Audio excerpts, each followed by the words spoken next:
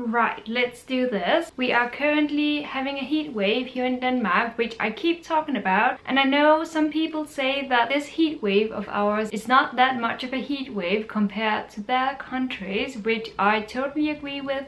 The thing is that here in Denmark, we are not used to days of 32 degrees Celsius. That's just ridiculous. And today it's been 35 degrees Celsius. So I am basically spending my days in my bed in the shadow, and then the evenings I can actually film and be a human being. Also, we keep having these constant fears here in Denmark of fires starting on the fields or in the woods. Just alone today, 3 or 4 times I've heard fire alarms and fire trucks moving out, which is not a very comforting thing to happen. So it's just too hot, it's too dry, and I am not feeling myself these days. But these videos need to be done anyway. They need to go up because I'm so close to the end, and I really enjoy filming as long as it's in the night when it's not way too hot. I think right now it's about 7:30 p.m. and it's only 31 degrees Celsius, so that's a lot in the evening, I think. Anyway, I'm not here to discuss the weather, even though I could talk and talk about that for hours. I'm here to talk about something that is much more revealing about myself, and that is my book buying habits, because I'm going to do the book buying tag.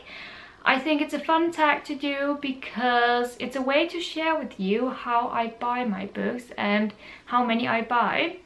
But it's also a way to be honest with myself and think a little bit about how I actually buy my books and how much money I actually spend on them. Let's do this. I have the questions in front of me, and the very first question is, where do you buy your books from? So that's an easy question. That's a nice way to start. I primarily buy my books online, and I use either the bookdepository.com or a Danish site called Saxo.com, which also has English books, but it's a little bit more expensive to use that site, so it depends on the prices and the books I want to get. I will say that the Book Depository is very slow in its delivery of the books, so it can be up to 2 weeks before I actually receive them, whereas Saxo is about a week. I sometimes use Amazon as well, but it's very rarely that I do that. It's only when I really need a book or really want the book that I can't get elsewhere, or that is the cheapest on Amazon. Number 2, do you ever pre-order books? And if so, do you do this in store or online?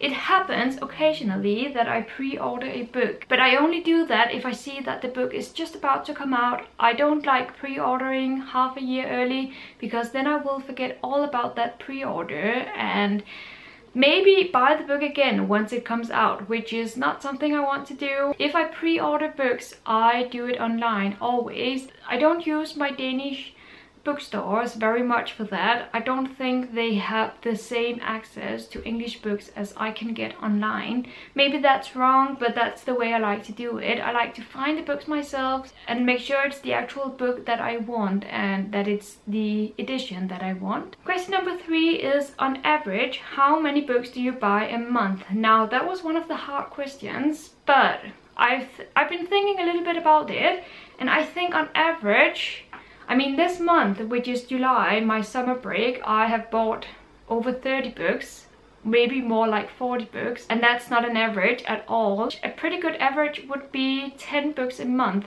which is a lot, and I really don't think that's necessary.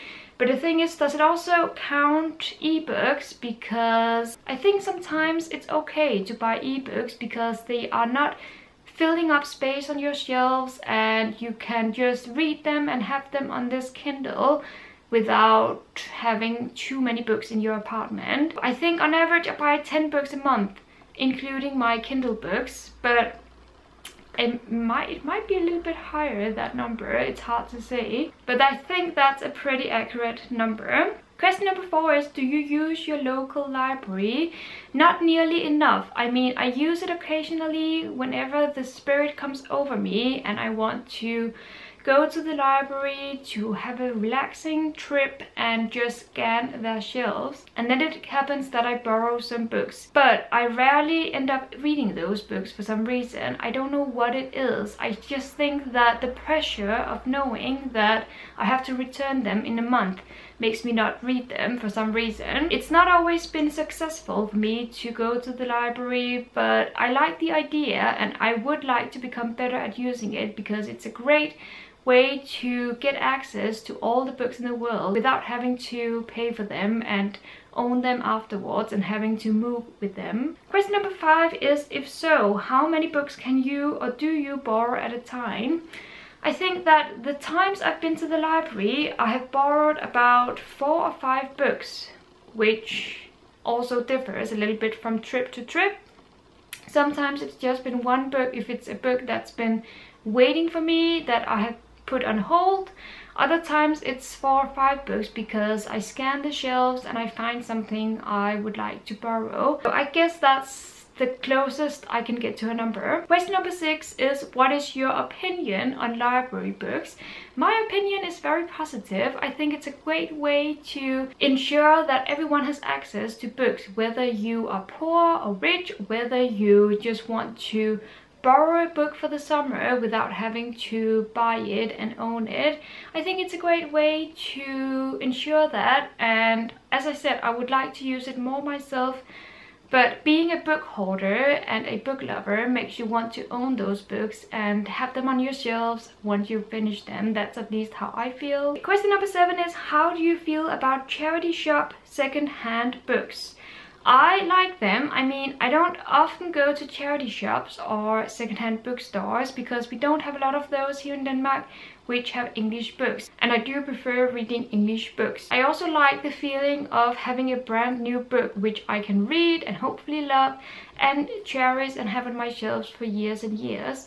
So I don't use them very much, but I do like the idea of them, and the books that I have found in second-hand bookstores have been true gems that I couldn't find elsewhere. So that was a really good treat once I found those. Question number 8 is, do you keep your Red and TBR pile together on the same shelf or not? I keep them together on the same shelf. There is no division between my read books and my unread books.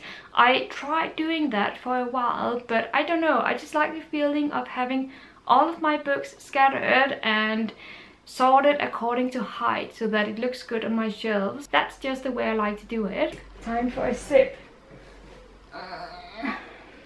Cheers. Okay. Ready for the next one. Question number 9 is, do you plan to read all of the books that you own? I mean, yeah, whenever I buy a book, I have a very clear plan to actually read it. But you know how it is when you have a lot of books on your shelves that need to be read. You sometimes lose interest in the books and you unhaul them after a few years, which I think is okay because you change as a person and your reading tastes change as well. So while I do have the intention of reading all of my unread books, it's not always the case, and I'm fine with that. Because even though it seems silly to spend money on a book you're never going to read, you have the intention of reading it once you buy it, but then things might change after that. Question number 10. What do you do with books that you own that you feel you will never read or felt you did not enjoy? I unhaul them. I give all of my books that I didn't really like to charity or to friends, and that also goes for the books that I haven't read yet but that I have lost interest in. I think that's a good way to do it. Make sure that the books get a new home and make sure that someone else will actually read them and love them, hopefully. Question number 11 is, have you ever donated books? I do donate books to charity, and as I said, also to friends and family. If they stumble across a book I'm not interested in anymore, they are free to take it and read it. Have you ever been on a book buying ban? It's not something I do a lot. I think I might have been on one over the years, but it wasn't taken that seriously by me. It was more of a ban that I did subconsciously, thinking that I had bought enough books now, I didn't need any more. But then a week goes by and you buy another book and then that ban is over. So I mean, as long as I'm happy and as long as I feel that the books I buy bring me joy and the books I own also bring me joy, then that's fine with me. So no book ban is necessary, at least for the moment. And the very last question is, do you feel that you buy too many books? Another hard question. I mean, we are all book lovers, we are all book hoarders. I think, I don't know. I don't think I buy too many books, but I do buy a lot of more books than the average person. I realize that, but it's my hobby and it's my joy to buy and read books, so I don't see anything wrong with that as long as I don't go bankrupt. I think it's okay to spend money on books and try and restrain myself a little bit to not buy all the books in the world, which I could very well do, but I'm not going to do that. I also have my Kindle, which I'm trying to use more, but nevertheless, I'm rambling now. I don't think I buy too many books. I buy a lot of books, but not too many, not yet. So that is actually it for this tag video. I hope you enjoyed hearing about my book buying habits. Thank you for watching, and until my next video, happy reading!